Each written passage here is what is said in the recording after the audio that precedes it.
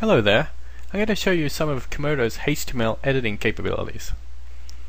So Komodo provides you with HTML template where you can go to the file, new file from template, and you can select a category and select the type of template you'd like. Here I'm going to create a video template.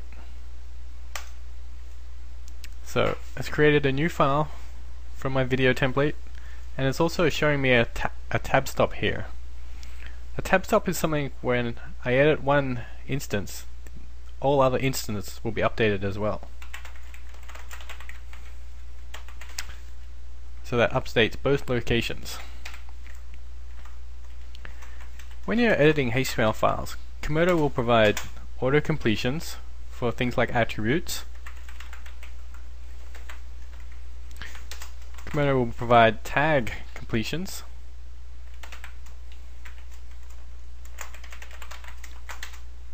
And end tag completions.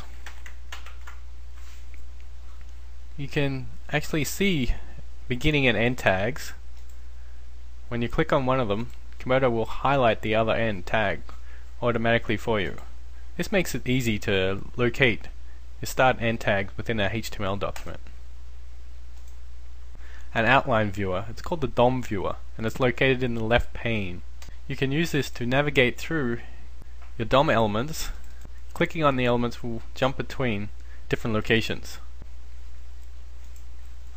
Komodo also provides the preview capability.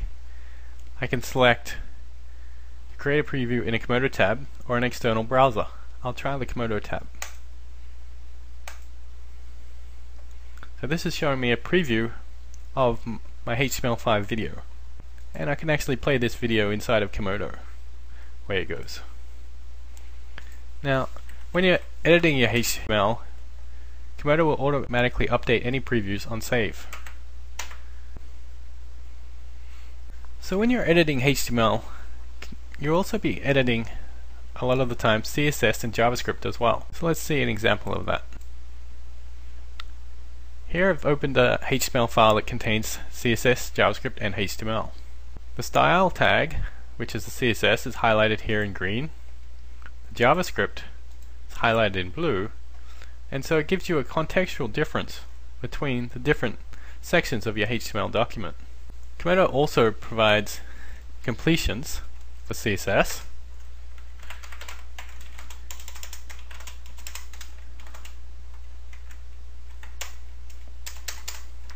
as well as for JavaScript.